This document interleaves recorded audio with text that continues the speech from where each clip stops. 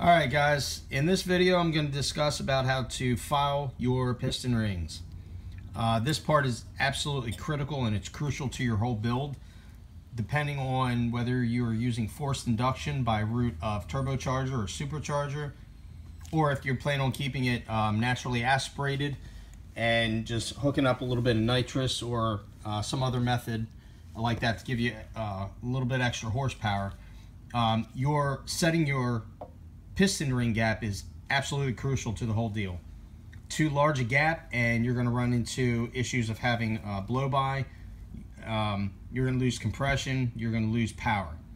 Too tight and you run the risk of having heat and cause your piston rings to expand and then having the ends touch like that. If the ends touch, your engine's ruined and you're going to have to rebuild it. So as I discussed in the previous video, you'll determine how your setup's going to be. You'll do your calculations and you'll find your piston ring gap. Now when you go to file, okay, your piston ring to be able to cut down the gap that you need, okay, it's very important that you only do one side. This other side is machined by the factory and it's very precise, and we're going to use that. And it really doesn't matter if it's that side or that side, but you're going to pick a side and you're going to use that as a guide. And what I mean by that is, once you get your file all together and you have it mounted wherever you need to have it mounted, where it's secure, you put your piston ring up and you start the file, okay? You'll turn your crank here and obviously it turns the wheel. But basically as you start to grind this down, it's going to take metal away from that one end. Then you're going to bring it over on this side and then you're going to try to touch it together and see if they come out even. Okay, see how there's no opening and there's no gap between these two? It's just, whoops, there we go. There we go. See how it's nice and flush? That's how you want it. A lot of times people will have a piston ring and they'll file it and you'll have one end that's straight and you'll have another one that's an angle. That's bad. You want to get these as straight as possible. You want to have it as even and flush where there's absolutely no gap in it whatsoever. So once you have that done, I've got a piston ring here that's already done. I can show you with this, okay? This is the primary ring. And as discussed in the previous video, mine just happens to have the N on it, okay? Some of them will have dimples. Regardless, that's how you're going to install them inside the pistons, with that dimple or the letter facing up towards the face of the piston. Anyway, once you're done filing these, what you're going to do is test fit it into the cylinder. As you push it into the cylinder, you're going to squeeze in between a little bit, okay, so you don't damage the bore. Once you get it there, you're going to pull this back just a little bit so it's pretty close to the edge. I've got a piston here set up already where I've got the secondary piston ring already in here and it's mounted in its proper location on the secondary spot of the piston. And the reason for such is because we want to use this as a guide to get that other piston ring in there to sit flush. And so we're going to take that and you push it all the way down until the outside of that piston ring is touching the deck of the block, okay? It's nice and flush in there now. Now if you look, see how the entire piston ring is perfectly circular inside that cylinder. Now what you want to do is grab your feeler gauge. Now on this engine, and the way that our customer plans on running, he's running this as a daily driver, but he's also plans on hooking up nitrous oxide to it and using it periodically. So factory specs on this should be 20, 22, but we're changing from 22 to 24, 22 on the top ring and 24 on the secondary ring. When you set the gap on this, you always want to have at least 2 between the top ring and the second ring. So on this one you can see this is 22 thousandths of an inch, and so we will take this, and I already have this one filed so I can show you this. But what you'll do is you will put your feeler gauge in there, okay? You don't want to have any room, you don't want to have any wiggle room where you can move back and forth, but you want it to fit just barely on there. See how it just barely fits, but it's snug and it's not loose? That's what you're looking for.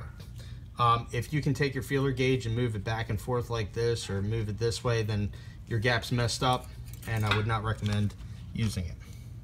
Now the other thing is, if you take a look at this right in here, okay, see how it, from the top part of the piston ring to the bottom part of the piston ring, it's pretty daggone even. It's got a little bit of roundness there in the middle,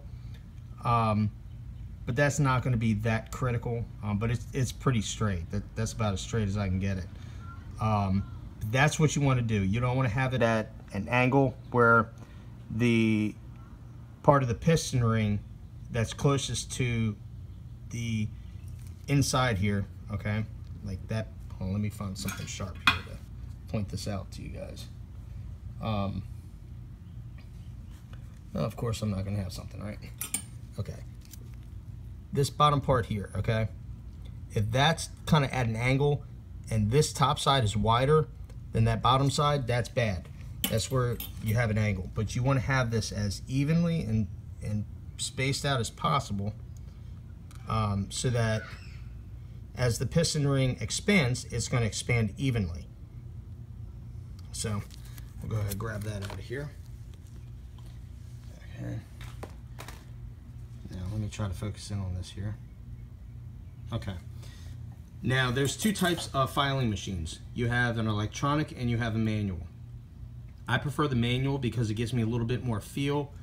It's a little bit more forgiving, where the electric ones, if you make a mistake, you might as well trash the ring because there's really no give or take in it. On this, I can go little by little, so if I'm, you know, 100,000ths of an inch or whatever, just a hair bit out, whatever, I can take it, you know, hook up to that one spot and just do a very light turn. And I can, sometimes I'll take it and I'll just do it like this, very slowly, just to grind just a hair bit out, which is okay. On an electric one, this thing's spinning, you know, very, very fast. And so if you zap it, it's gone. It's very unforgiving. The other thing I like to do with these after I'm done filing them is I'll take a little bit of fine grit sandpaper and I will just hanker the edges just a little bit to get the rough edges off. You don't want to go crazy on it, okay, because there are coatings that are on the piston ring, so you just want to do this very, very softly, very mildly, but it's just to knock the burrs off after you're done filing, and then you can go ahead and install them on your piston rings. Now on this one, I'll show you, for example, actually let me grab a piston ring here, and I'll grab a piston. Okay, on your piston you have a couple different channels here, okay? The very lowest point that's in here, this is where your oiling rings and your catch are going to be at, and then right in here is your secondary piston ring, and then right up here is your compression or your primary ring. The purpose of that being is the oiling ring and the catch are actually supposed to trap oil inside here to help oil the cylinders and keep lubrication between the piston and the piston wall as the piston sliding up and down into the chamber. If you didn't have that there and you didn't have any lubrication, you would just fry everything. So basically what you'll have is you've got your catch right here, okay?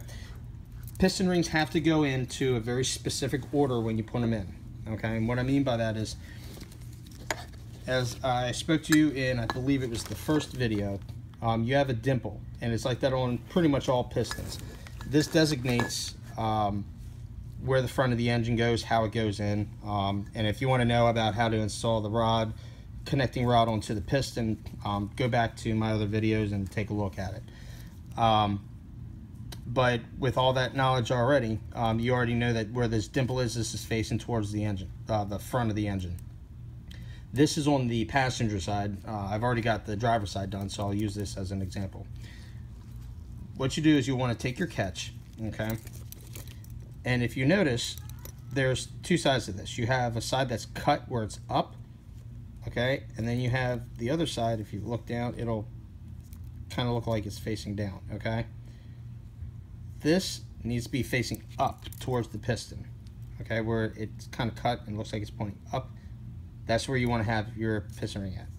So you put your catch in there like that. Your two thinner rings, which are your oiling rings, okay, these are the thinner of the two, okay, there it is.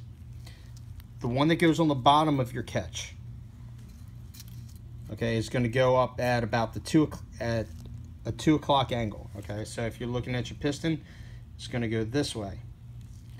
Your other oil ring, which is the one that goes on top of your catch, that one is going to be about maybe the 10 to 11 o'clock angle, okay. So basically it's going to form like a V. If you look at it, okay, it'll be like that. So that's how those ones are supposed to be. Once you get that taken care of, and you have your primary and your secondary rings filed to where they need to, you're going to locate where your dimple is or where the letter is, and you're going to turn it up. So if it's like this would be wrong because there's no letters, there's no dimples, there's no nothing on there.